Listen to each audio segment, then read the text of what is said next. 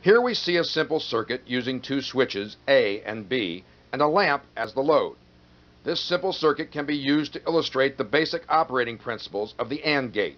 Switches A and B are normal open switches. You should also note that a truth table has been placed by the AND gate symbol. The truth table is used to indicate the electrical output transition, which results from each combination of electrical states at the input. For binary circuits, these states may be classified as being either 0 or 1, high or low, true or false, on or off, or open and closed. For the examples used in this video, we shall use the terms high and low. A high will indicate a high energy state, and the low will indicate a low energy state. Now let's examine this circuit and see how it works. As you may have already noticed, when neither switch is pressed, the lamp will not be on. At this point, we could say switch A is low, switch B is low, and the output is low. This has been illustrated on our truth table, which shows a low on A, a low on B will produce a low at the output. Now let's energize switch A and see what happens. When the button on A is pressed, you will notice that the lamp did not turn on. Again, according to our truth table, we now have a high on A, a low on B, and a low at the output. Next, we will release the button on switch A and push in the button on switch B. Again, you will notice the lamp did not turn on.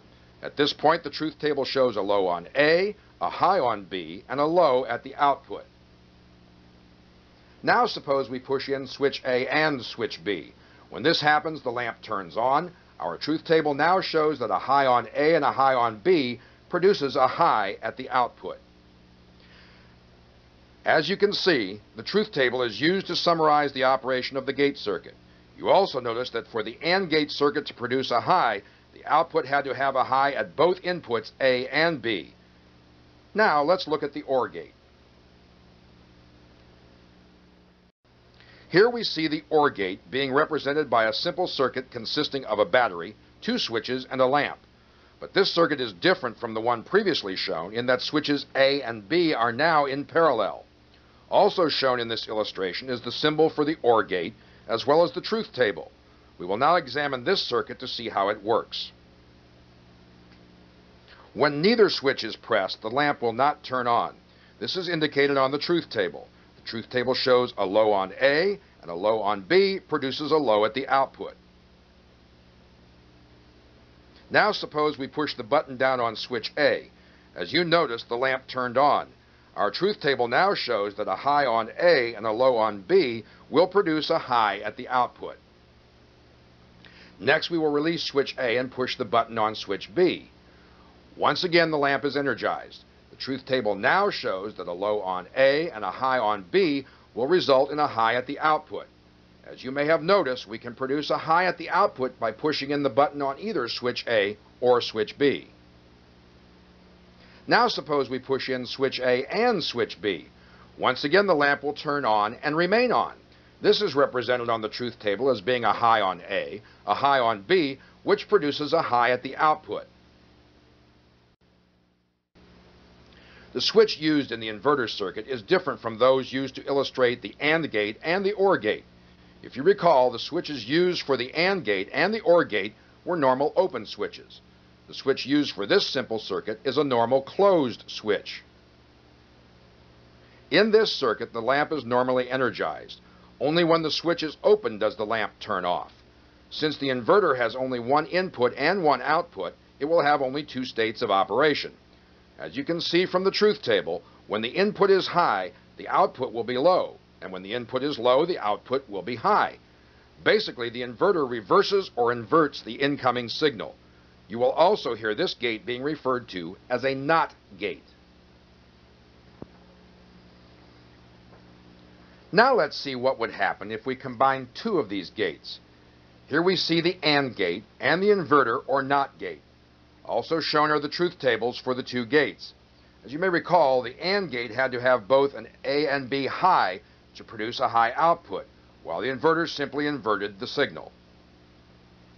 Let's suppose we place a positive going signal into input A of the AND gate. Input B will remain low or at ground potential. We can see from the truth table for the AND gate that if there is a high on A and a low on B, then the output will be low. Since the low is being fed into the input of the inverter gate, we can see from the inverter gate's truth table that the low will be inverted to a high. Therefore, by making input A high and input B low on the AND gate, we can expect a high at the output of the inverter gate. Now let's make input A low and input B high. Once again, we can expect a high at the output of the inverter gate. Since A is low and B is high, the AND gate will produce a low into the inverter, which is then inverted into a high signal.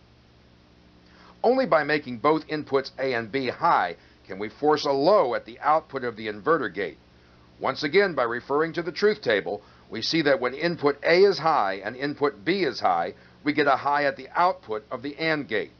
This high signal is fed into the inverter gate and is changed or inverted into a low. It is common to find both of these gates combined to form a circuit called a NAND gate. If you will notice, the symbol for a NAND gate looks very similar to the AND gate symbol, the only difference being the small circle placed at the output of the device. Since the NAND gate has an inverter gate built into its output, it will invert the signals coming from the AND gate portion of the device. Therefore, when both inputs are low, there will be a high output. When input A is high and input B is low, there will still be a high output. Also, when input A is low and input B is high, the output will remain high. Only by making both inputs A and B high can we make the output of the NAND gate low. Here we see the OR gate with an inverter gate. Also shown are both truth tables. If you will recall, when either input A or input B was high, it produced a high at the output of the OR gate. When the high from the OR gate is fed into the inverter circuit, it is changed into a low. The only possible combination for producing a high from this circuit is when there are lows at both inputs A and B. When inputs A and B are low, then the output of the inverter circuit will be a high. Once again, it is common to find both the OR gate and the inverter gate being used to form a common digital gate called the NOR gate. Notice the circle at the output of the gate symbol. Anytime you see this small circle being used on a gate, it indicates the signal is being inverted at that point. Most of the gates shown to this point have had only 2 inputs and 1 output. In today's modern circuit, it is common to find gates with 3 or even 4 inputs each. Even though these gates have more inputs, their basic operation is the same as their 2 input counterparts, which we have just discussed. Let's examine the 4 input AND gate first and look at these similarities. The 4 input AND gate is being illustrated with a simple series circuit consisting of 4 normal open switches and a lamp for the load. A truth table has also been shown beside the circuit, indicating the output state when all inputs are low. As you will notice, when switch A is energized, the lamp does not turn on. Therefore, we have a low at the output. This will be illustrated on the truth table as being a high on A and a low at switches B, C, and D, which produces a low at the output. Next, we release switch A and energize switch B. Again, the lamp did not turn on. This is shown on the truth table as a low on A, a high on B, and lows on C and D, which produces a low. After releasing switch B, we energize switch C and the lamp still remains turned off. By looking at the truth table, we can see a low on switches A, B, and D and a high on switch C. The output still remains low. Next, by energizing only switch D, the lamp remains in an off mode. Once again, the truth tables show that a low on switches A, B, and C and a high on switch D will produce a low at the output. As you can readily see, by energizing only one switch at a time, the output of the circuit will remain in the low state. Therefore, to get the lamp to turn on, we must energize more than one switch at a time.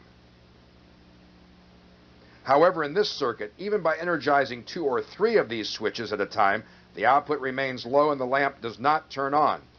Please examine some of the combinations on the truth table. Only when all of the switches are energized does the lamp turn on. This is indicated on the truth table as being a high on switches A, B, C, and D, which results in a high at the output. Now let's examine a 3-input OR gate. To do this, we will use a simple parallel switch circuit consisting of 3 switches with a lamp as the load at the output. Notice the switches are wired in a normal open configuration. By examining the truth table, you can see that the lamp will be lit for every combination except one. Only when none of the switches are energized will the lamp turn off. This is because if switch A or switch B or switch C or any combination of switches is energized, the current path will be completed and the lamp will turn on. As you have seen from these past 2 illustrations, the 2 input devices and the multi-input devices both operate on the same principle, in that the AND gates must have all the inputs high to produce a high output, and the OR gates have to have anywhere from 1 to all of the inputs high to produce a high output.